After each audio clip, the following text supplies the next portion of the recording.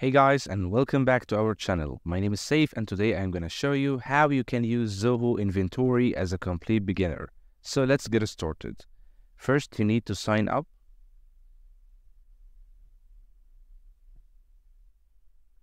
I usually use Google because it's faster and easier.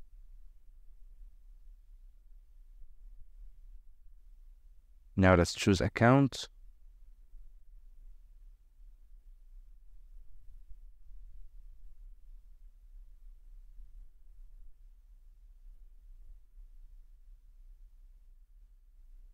Skip for now.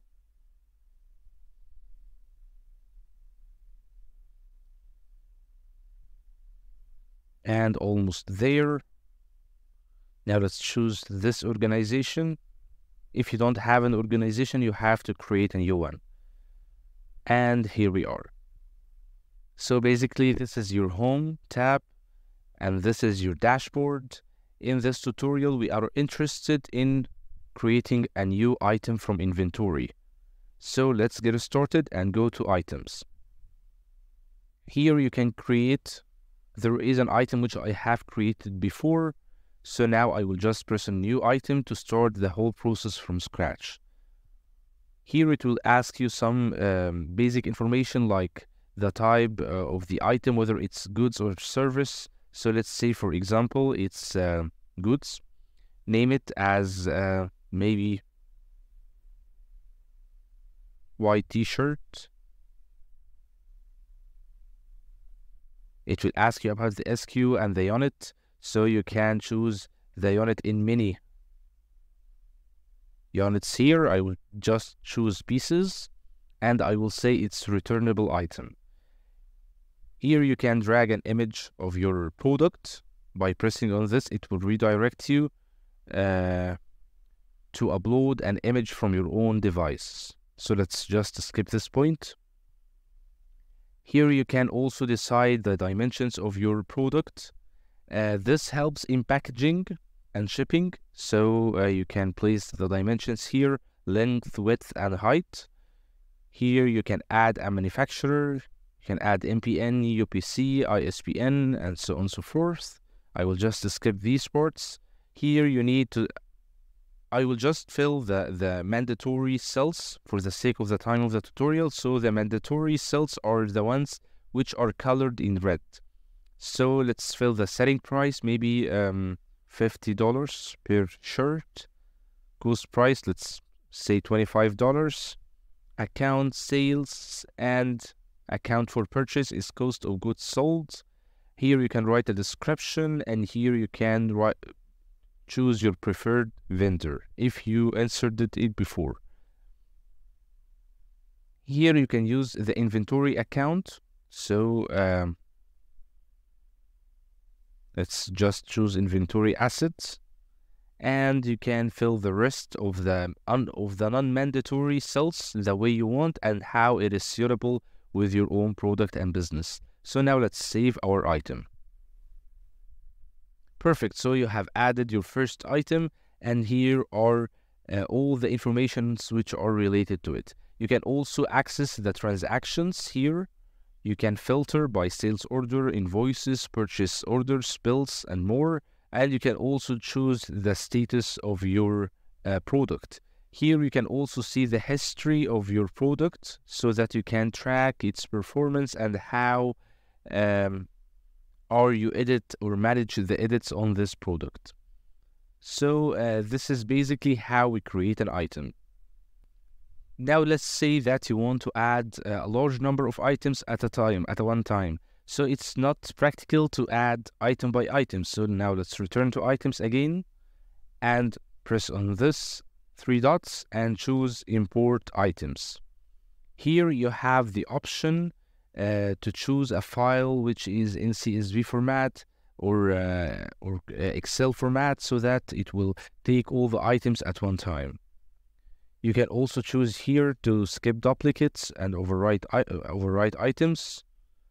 You can choose the character encoding. I prefer to use it as default. So once you choose your file, you can attach from desktop, from cloud, from documents. It will move you to the next tab, I didn't create a file for this tutorial, to be honest. However, I will try to upload a random Excel sheet and I will see if it will work so that we can move to the next steps. Okay, let's try this one and press on next. Okay, the format is not supported. It needs the format in CSV. So I will just navigate to the file from here.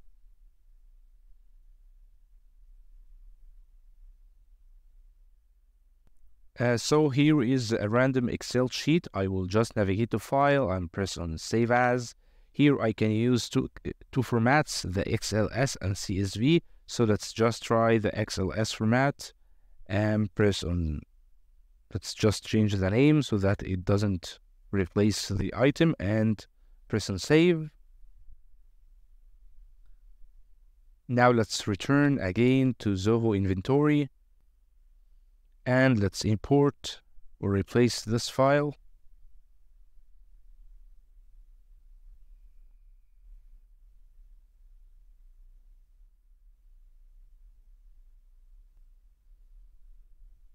Now let's try it and press on next. And it worked.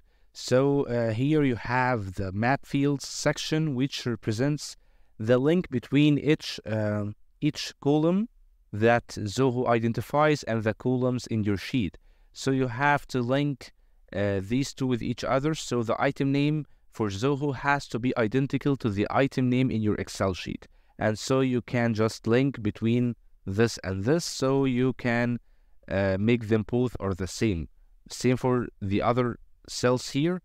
Sales description column in Zoho has to be equal to sales description column in your Excel sheet. So you just have to correlate and link these two columns to be identical, and after finishing you can just select next and you will be transmitted to the preview section.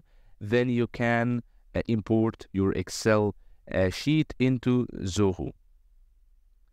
So the final thing I want to discuss is the inventory adjustment here. You can create a new adjustment in case something bad happened to your inventory, like a fire or steal or something like this. So you can do your adjustment based on quantity or value adjustment. You can mention the name, the date of the adjustment, or the date which the adjustment will be based on.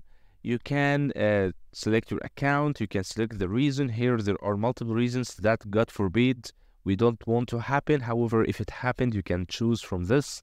For example, stock on fire, and you can write your description. You can also add your item details from here, and you can also add rows from here and upload a file from your PC from here. Once you are done, you can save as draft, or you can convert to adjusted in case you want to immediately use it. So basically, that's Zoho Inventory in a nutshell. Hope you guys learned from this quick tutorial. If you like this video, press on like, then subscribe to our channel. Thank you so much for watching and see you in the next videos. Until then, take care and goodbye.